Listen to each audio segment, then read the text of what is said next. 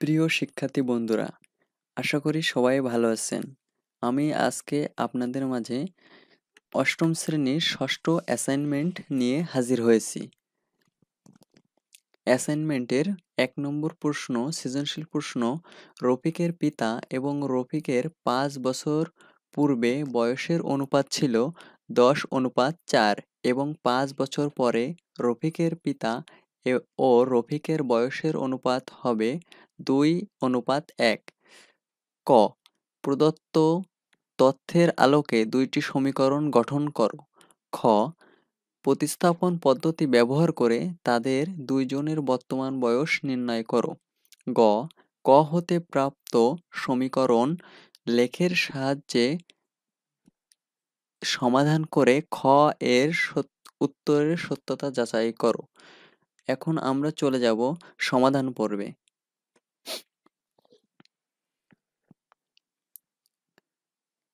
১ নং প্রশ্নের উত্তর।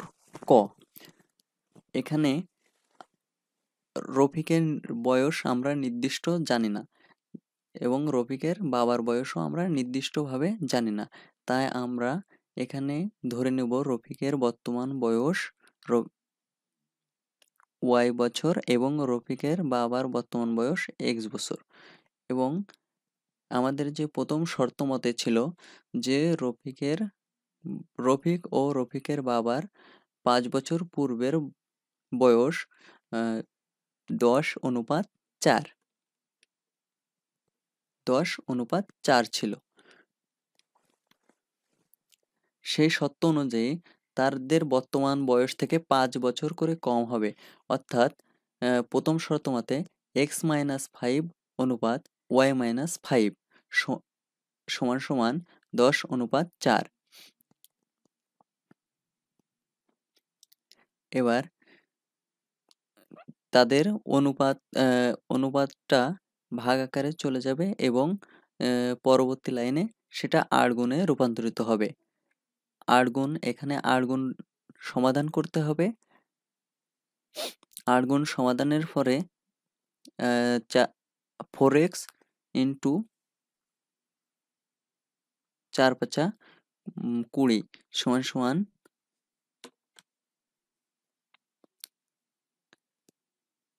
10y-50, অর্থাৎ দুইটা সংখ্যা একই পাশে যাইবে এবং দুটা চলক একই পাশে যাবে, অর্থাৎ 4x - 10y সমান সমান -50 + 20। 4x - 10y সমান সমান, অর্থাৎ বড় সংখ্যার আগে মাইনাস রয়েছে, সে কারণে আমাদের সংখ্যার আগে মাইনাস হবে, প্লাসে মাইনাসে মাইনাস, অর্থাৎ -30। এটা হচ্ছে ১ নম্বর সমীকরণ। এবার দ্বিতীয় শর্ত মতে হলো রফিকের বয়স এবং তার বাবার বয়স ৫ বছর পরের বয়স হবে ২:১। তাদের ৫ বছর পরের বয়স হবে ২:১। সেই শর্ত অনুসারে আমরা বর্তমান বয়সের সঙ্গে ৫ যোগ করেছি। এখানে অনুপাত ভাগ আকারে চলে যাবে, দেন তারপরে ৮ গুণ হবে। ১ এর সঙ্গে x+5 ৮ গুণ হবে এবং ২ এর সঙ্গে y+5 ৮ গুণ হবে, অর্থাৎ ১ কোনো কিছুর সঙ্গে গুণ করলে তার মান অপরিবর্তিতই থাকে এবং 2y এর সঙ্গে গুণ করলে 2y এবং 2 5 এর সঙ্গে গুণ করলে ৫ দুগুণে ১০, অর্থাৎ চলক এক পাশে চলে যাবে এবং পূর্ণ সংখ্যাগুলো এক পাশে চলে যাবে, অর্থাৎ x - 2y সমান সমান 10 - 5, অর্থাৎ পরে ক্যালকুলেশন করলে হবে x - 2y সমান সমান 5। এটা ২ নম্বর সমীকরণ, অর্থাৎ আমরা নির্ণয়ে সমীকরণ দ্বয় পেয়ে গেলাম। 4x - 10y সমান সমান -30 ১ নম্বর সমীকরণ এবং x - 2y সমান সমান 5, এটা ২ নম্বর সমীকরণ। এবার খ নং প্রশ্নের সমাধান। আমরা ইতিমধ্যেই ক নং প্রশ্নেই প্রশ্নের সমাধানে পেয়েছি সমীকরণদ্বয়, সেই সমীকরণদ্বয় আমরা খ নং প্রশ্নে স্থাপন করব। দেন আমরা 2 নং সমীকরণ থেকে 3 নং সমীকরণ বের করার চেষ্টা করব। সো এক্স মাইনাস 2y সমান সমান 5, অর্থাৎ এক্সটাকে আমরা এক পাশে রাখবো এবং সংখ্যা দুটিকে সমান সমানের বিপরীত পাশে নিব, অর্থাৎ এক্স সমান সমান 5 প্লাস 2y, এটা হবে আমাদের 3 নং সমীকরণ। এবং তারপরে আমরা এক্স এর মান 1 নং সমীকরণে বসাবো। 1 নং সমীকরণটা আমরা প্রথমে বসাবো 4x মাইনাস 10y সমান সমান মাইনাস 30,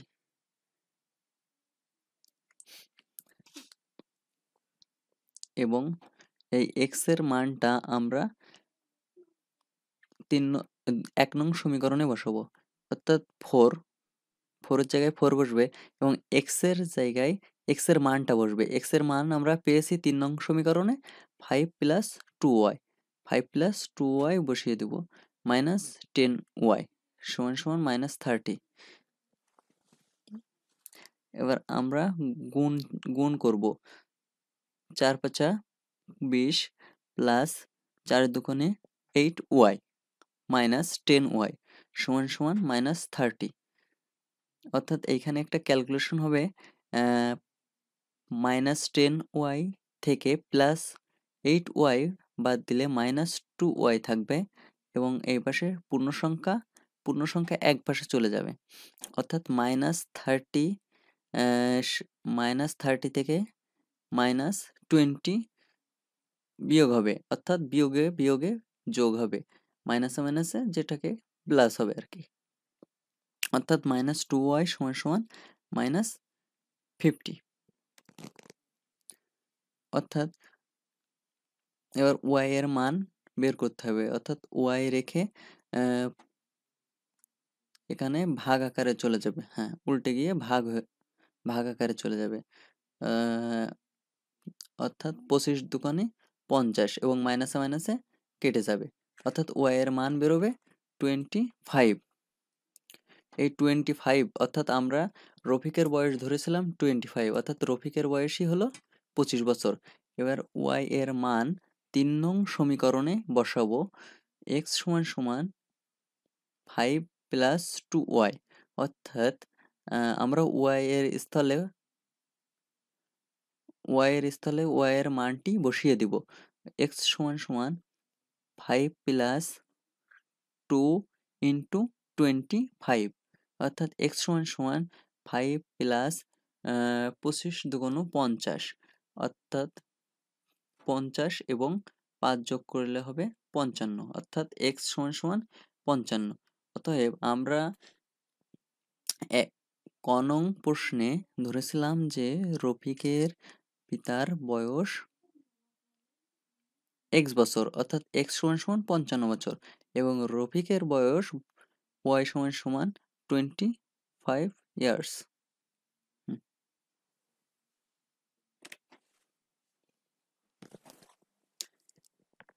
দেন গ নং প্রশ্নের উত্তর আমরা ইতিমধ্যেই ক নং প্রশ্ন হতে পেয়েছি 4x মাইনাস 10y সমান সমান মাইনাস 30, এটা 1 নং সমীকরণ, এবং x মাইনাস 2y সমান সমান 5 2 নং সমীকরণ। 1 নং থেকে পাই 4x মাইনাস 10y সমান সমান মাইনাস 30, এখানে মাইনাস 10y সমান সমান মাইনাস 30 মাইনাস 4x, এখানে আমরা মাইনাস কমান নেব, অর্থাৎ 30 প্লাস 4x হয়ে যাবে, অর্থাৎ y সমান সমান 30 প্লাস 4x ডিভাইডেড বাই 10, এটা আমাদের 3 নং সমীকরণ। এবার এই সমীকরণটাকে আমরা এক্স এর বিভিন্ন মানের জন্য ওয়াই এর মান বের করি। অর্থাৎ এইটা আমরা এক্স এর মান আমাদের নিজেদের ইচ্ছা মতো আমরা ধরতে পারবো। এখানে এক্স এর মান যদি আমরা -10 ধরি, এক্স এর মান যদি আমরা এখানে -10 ধরি, তাইলে এইখানে হবে 30 প্লাস -10 যদি আমরা ধরি, তাইলে 4 10কে 40, প্লাসে মাইনাসে মাইনাস, অর্থাৎ 4 10কে 40, প্লাসে মাইনাসে মাইনাস, অর্থাৎ -40 থেকে -40 থেকে +30 যদি আমরা বাদ দিই, তাইলে পাওয়া যাবে -10, অর্থাৎ -10কে যদি আমরা 10 দিয়ে ভাগ করি, তাইলে -1 আসবে। অর্থাৎ আমরা যদি x এর মান -10 নিই, তাইলে y এর মান পাবো -1।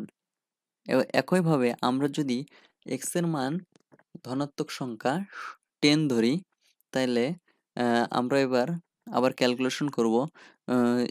4x, অর্থাৎ 4 গুণ 10, 4 ইন্টু 10, 4 10কে 40 যোগ 30, 40 আর 30 70 ভাগ 10, অর্থাৎ y এর মান 7।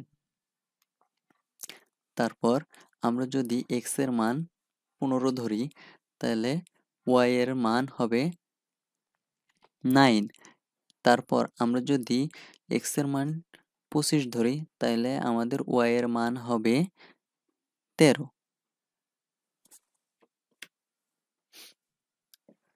এবার 2 নং থেকে পাই, 2 নং সমীকরণ থেকে পাই x মাইনাস 2y সমান সমান 5, x মাইনাস 2y সমান সমান 5, অর্থাৎ -2y সমান সমান 5 মাইনাস x।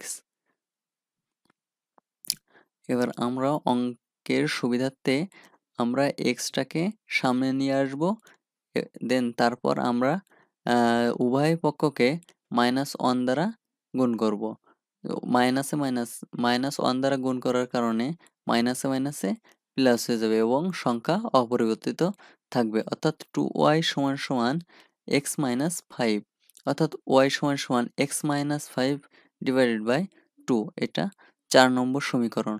এবার x এর বিভিন্ন মানের জন্য আমরা y এর মান বের করব।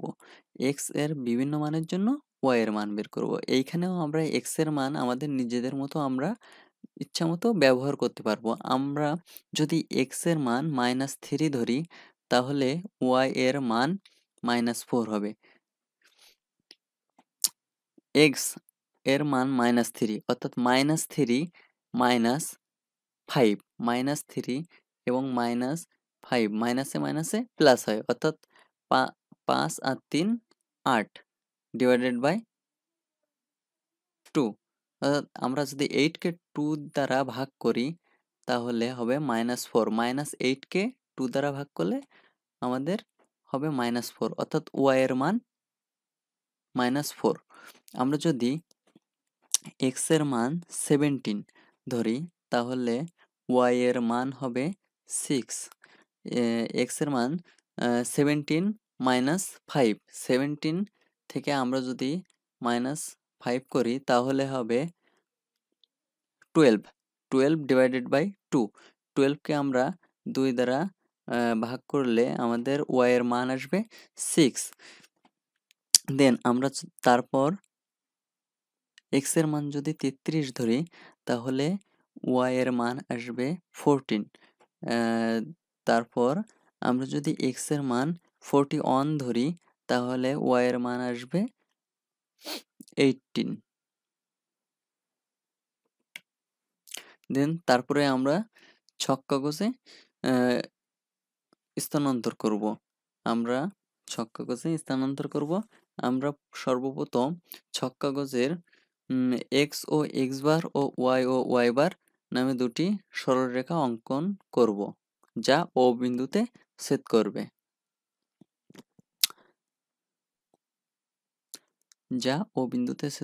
অর্থাৎ আমরা ছক নম্বর 1 এবং ছক নম্বর 2 এ যে মানগুলো পেয়েছিলাম সেই মান অনুসারে আমরা ছক কাগজে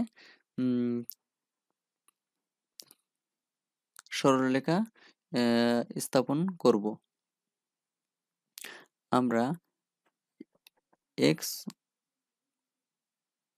ও x বার, y ও y বার অক্ষের প্রতি ঘরের মানকে এক একক করে ধরা হয়েছে এবং প্রতি ঘরের বাহুর দৈর্ঘ্যকে এক একক করে ধরা হয়েছে। ধরে আমরা লেখটি সম্পন্ন করব।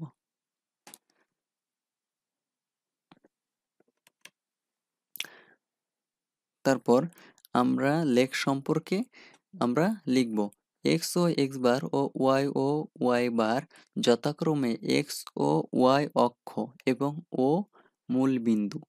উভয় অক্ষের ক্ষুদ্রতম বর্গের প্রতি বাহুকে দৈর্ঘ্যের একক ধরি এবং ছক কাগজের 1 নং ছকের -10, -1, 10,7, 15,9, 25, 13 বিন্দুগুলোকে ছক কাগজে স্থাপন করি। ওই বিন্দুগুলোকে যোগ করে বর্ধিত করি, তাহলে সমীকরণ 1 নং দ্বারা নির্দেশিত সরলরেখাটি পাই। আবার ছক কাগজ 2 এর -3, -4, 17, 6, 33, 14, 41, 18 বিন্দুগুলোকে ছক কাগজে স্থাপন করি। এই বিন্দুগুলো যোগ করে বর্ধিত করি। উক্ত সমীকরণ দ্বারা নির্দেশিত সরলরেখা পূর্বের সরলরেখায় এ বিন্দুতে ছেদ করে, অর্থাৎ এ হচ্ছে উভয় সরলরেখার সাধারণ বিন্দু, যার স্থানাঙ্ক 55, 25 উভয় সমীকরণকে সিদ্ধ করে। অর্থাৎ লেখচিত্র থেকে দেখা যায় এ বিন্দুর ভুজ 55 এবং কোটি 25। অর্থাৎ নির্ণয়ের সমাধান x, y = 55 ইন 55, 25 যা খ হতে প্রাপ্ত মানের সমান। অর্থাৎ সত্যতা যাচাই করা হলো। অর্থাৎ আমরা খ নংয়ে পেয়েছিলাম যে রফিকের বাবার বর্তমান বয়স 55 বছর এবং রফিকের বর্তমান বয়স 25 বছর, যা আয়তলেখটি থেকেও আমরা পেলাম। অর্থাৎ সত্যতা যাচাই করা হলো। সংক্ষিপ্ত প্রশ্ন ক, পিথাগোরাসের উপপাদ্যটি বিবৃতি করো।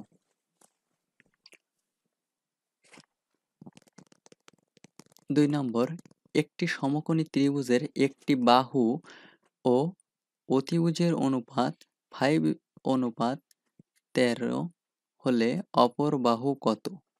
3.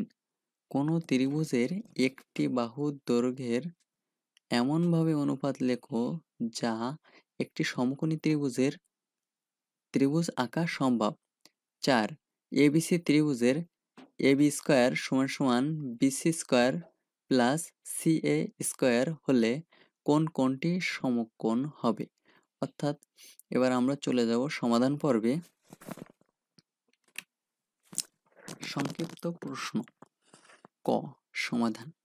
পিথাগোরাসের উপপাদ্যটি হলো একটি সমকোণী ত্রিভুজের অতিভুজের উপর অঙ্কিত বর্গক্ষেত্রের উপর দুই বাহুর উপর অঙ্কিত বর্গক্ষেত্রদ্বয়ের সমষ্টির সমান। অর্থাৎ পিথাগোরাসের উপপাদ্যটির বিবৃতি হলো অতিভুজ স্কয়ার = লম্ব স্কয়ার প্লাস ভূমি স্কয়ার।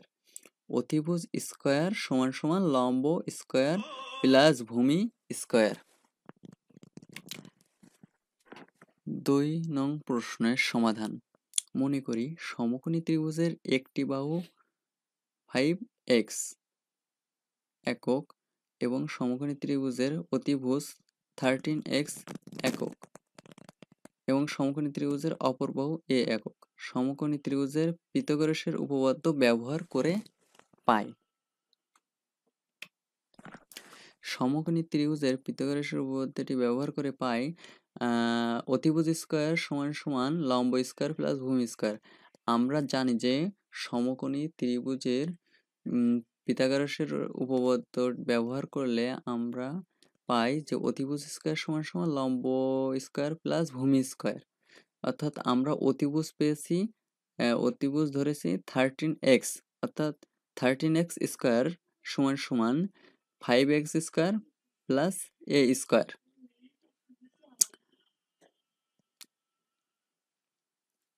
এবার আমরা a স্কয়ার সমান সমান 13x square minus 5x square, অর্থাৎ a স্কয়ার সমান সমান 13x কে বর্গ করলে আমরা পাই 169x স্কয়ার মাইনাস 5x কে বর্গ করলে পাই 25x স্কয়ার। অর্থাৎ 169x স্কয়ার থেকে 25x স্কয়ার বাদ দিলে আমরা পাই 144x স্কয়ার। স্কয়ার উঠে গিয়ে বর্গমূলে রূপান্তরিত হয়। আমরা বর্গমূল করব এখানে, অর্থাৎ বর্গমূল করলে আমরা a সমান সমান পাবো 12x, অর্থাৎ সমকোণী ত্রিভুজের অপর বাহুর দৈর্ঘ্য 12x একক। সমকোণী ত্রিভুজের অপর বাহুর দৈর্ঘ্য 12x একক। সংক্ষিপ্ত প্রশ্ন 3, একটি সমকোণী ত্রিভুজের বাহুদ্বয়ের অনুপাত যদি 3:4:5 হয় তাহলে সমকোণী ত্রিভুজটি আঁকা সম্ভব। কারণ আমরা আগেই জেনেছি যে পিথাগোরাসের উপপাদ্যের অনুসারে অতিভুজ স্কয়ার সমান সমান লম্ব স্কয়ার প্লাস ভূমি স্কয়ার। অর্থাৎ যদি সমকোণী ত্রিভুজের লম্ব প্লাস ভূমি, লম্ব যদি 3 স্কয়ার এবং 3 স্কয়ার এবং ভূমি যদি 4 স্কয়ার হয়, তাহলে অতিভুজটি হবে 5 স্কয়ার। তাহলে দেখা যাক 3 স্কয়ার, অর্থাৎ 3 কে স্কয়ার করলে হয় 9 এবং 4 কে স্কয়ার করলে হয় 4 4 16, অর্থাৎ 16। তাহলে 16 প্লাস 9, 16 প্লাস 9 করলে হয় 25 এবং এদিকে 5 কে স্কয়ার করলে হয় 25, 5 গুণ 5 অর্থাৎ 5 5 25, 25। অর্থাৎ দুই পাশেই আমরা মিল পাচ্ছি। এই 3 স্কয়ার প্লাস 4 স্কয়ার করলেও 25 হচ্ছে এবং 5 কে স্কয়ার করলেও 25 হচ্ছে, যা পিথাগোরাসের উপপাদ্যকে সিদ্ধ করে। অর্থাৎ আমরা যদি সমকোণী ত্রিভুজের বাহুদ্বয়ের অনুপাতকে 3:4:5 নিই তাহলে সমকোণী ত্রিভুজ আঁকা সম্ভব হবে। 4 নং,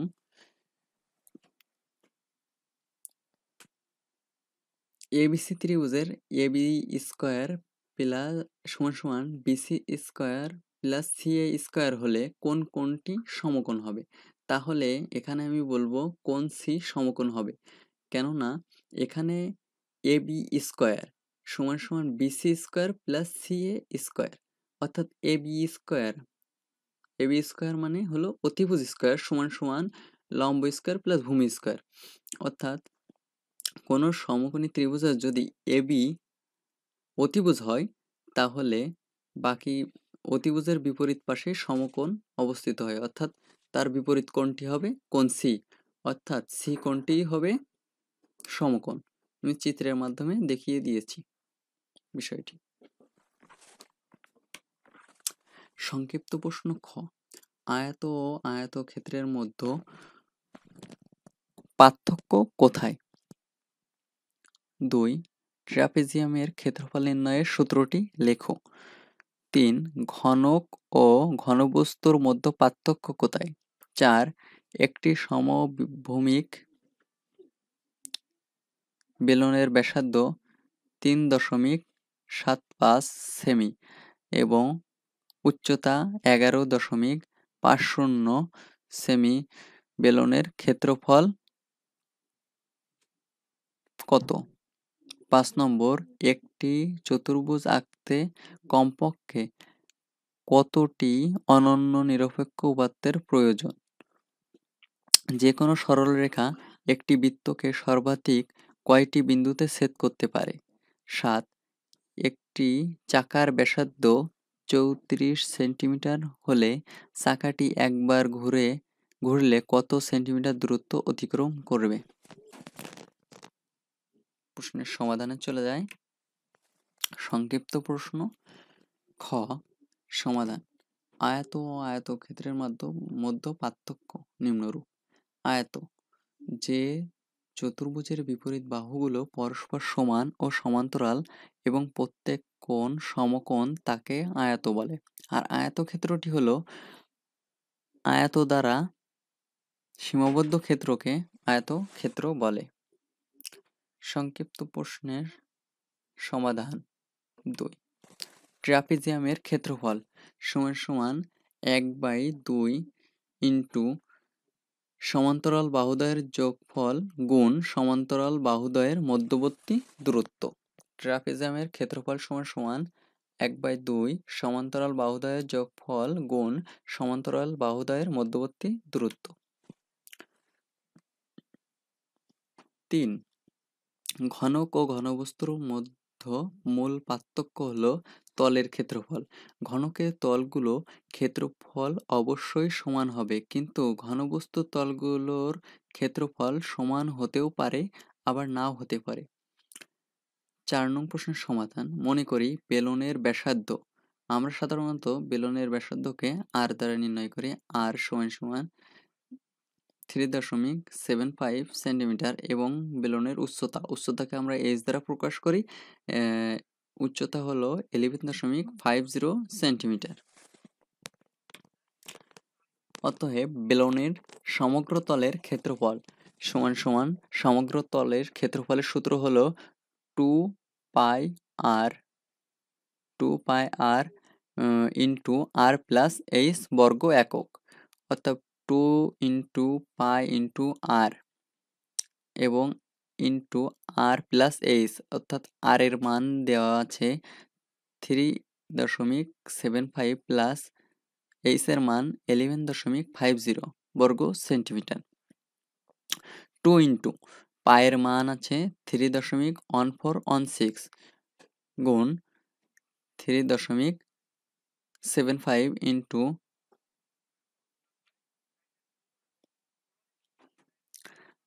15.25। এই সংখ্যাগুলো গুণ করলে আমরা গুণফল পাই 359.3197 বর্গ সেন্টিমিটার, অর্থাৎ 359.32 বর্গ সেন্টিমিটার। বেলনের সমগ্র তলের ক্ষেত্রফল 359.32 বর্গ সেন্টিমিটার। একটি চতুর্ভুজ আঁকতে কমপক্ষে 5টি অনন্য নিরপেক্ষ উপাত্তের প্রয়োজন। অনেক সময় কম উপাত্ত দেওয়া থাকলেও বিশেষ চতুর্ভুজ আঁকা যায়। এক্ষেত্রে যুক্তি দ্বারা 5টি উপাত্ত পাওয়া যায়। যে কোনো সরল রেখা একটি বৃত্তকে সর্বাধিক 2টি বিন্দুতে ছেদ করতে পারে। যে কোনো সরল রেখা একটি বৃত্তকে সর্বাধিক 2টি বিন্দুতে ছেদ করতে পারে। 7 নং প্রশ্নের সমাধান। মনে করি চাকার ব্যাসার্ধ আর সমান সমান 34 সেন্টিমিটার এবং চাকার পরিধির সূত্র আমরা জানি।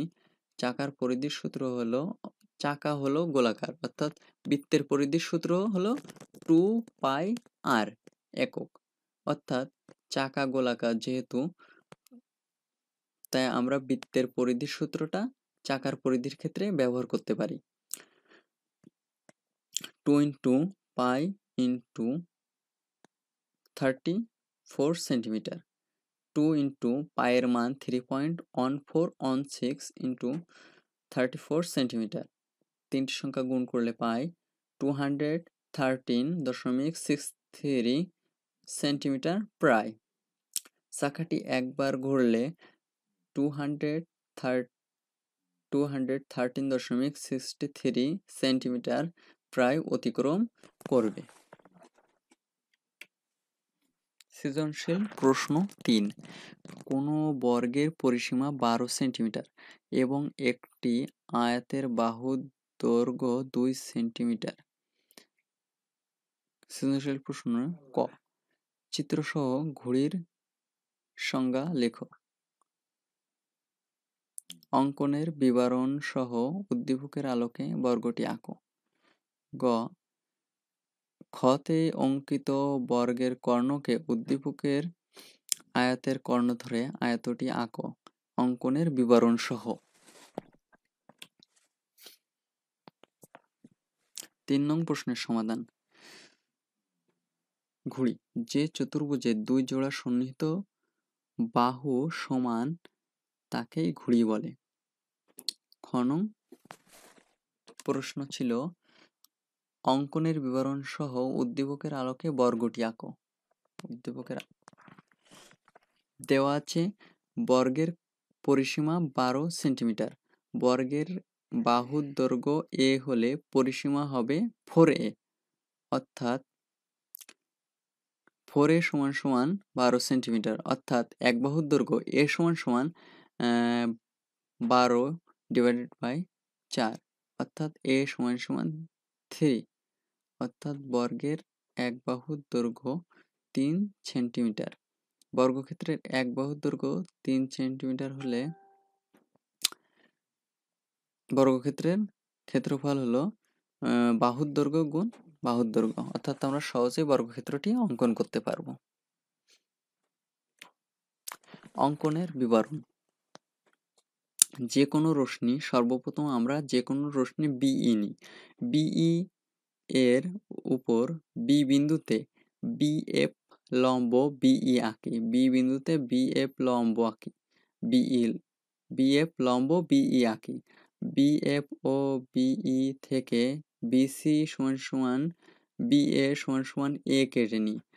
এ ও সি কে কেন্দ্র করে এ এর সমান ব্যাসার্ধ নিয়ে বিই এর একই পাশে দুইটি বৃত্তচাপ আঁকি যা পরস্পরকে ডি বিন্দুতে ছেদ করে, অর্থাৎ এডি ও সিডি যোগ করি, অর্থাৎ এডি ও সিডি যোগ করলে এ বি সিডি উদ্দিষ্ট একটি বর্গক্ষেত্র হবে। গণ খ নং হতে পাই বর্গক্ষেত্রের এক বাহুর দৈর্ঘ্য আমরা অলরেডি পেয়েছি 3 সেন্টিমিটার। বর্গের কর্ণের দৈর্ঘ্য হবে 3√2 বর্গ সেন্টিমিটার, অর্থাৎ আমরা এক বাহুর দৈর্ঘ্য অলরেডি উদ্দীপকে দেওয়া ছিল 2 সেন্টিমিটার এবং কর্ণের দৈর্ঘ্য পেয়েছি 3√2, যা ই দ্বারা প্রকাশ করছি। বিশেষ নির্বাচন। মনে করি আয়তের কর্ণের দৈর্ঘ্য ই সমান সমান 3√2 এবং বাহুর দৈর্ঘ্য এ সমান সমান 2 সেন্টিমিটার দেওয়া আছে। আয়তটি আঁকতে হবে। অঙ্কনের বিবরণ। যে কোনো রশ্মি এ ই থেকে এ বি সমান সমান এ নিই এবং এ বিন্দুতে এ এফ লম্ব এ ই আঁকি। বি বিন্দুতে কেন্দ্র করে ই এর সমান ব্যাসার্ধ নিয়ে এ এফ এর উপর একটি বৃত্তচাপ আঁকি যা এ এফ কে ডি বিন্দুতে ছেদ করে। বি ও ডি কে কেন্দ্র করে যথাক্রমে এ ডি এবং এ এর সমান ব্যাসার্ধ নিয়ে কোণ ডি এ বি এর অভ্যন্তরে দুটি বৃত্তচাপ আঁকি যা পরস্পরকে সি বিন্দুতে ছেদ করে। সিডি যোগ করি, সিডি ও বিসি যোগ করি, অর্থাৎ সিডি ও বিসি যোগ করলেই এবিসিডি হবে উদ্দিষ্ট একটি আয়তক্ষেত্র।